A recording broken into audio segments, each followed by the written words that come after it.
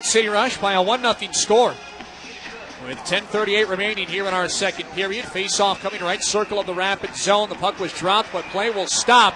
And even though the puck was dropped, we've got a fight breaking out here between Chabot and Faryna. The gloves are off as they were going after each other. Faryna throws a left hand, connecting on the back of Chabot's helmet. Chabot trying to come in with a left hand of his own as they're tied up pretty good. Chabot connecting on a right hand, a second right hand coming in. Faryna continuing to throw the left hands as he spins Chabot down to the ice, and the linesman will jump in. They had to clear the net behind Mataccio out, as Faryna and Chabot were getting ready to crash into there. So 5-minute fighting, Majors. Another face-off coming inside the right circle of the Rapid zone. Jared Brown for Rapid City was escorted off the ice by the trainer, Bobby Moore, and his left arm was being held by Moore during that timeout on the ice. And I wonder if Brown might have taken a shot in the arm, breaking it by chance.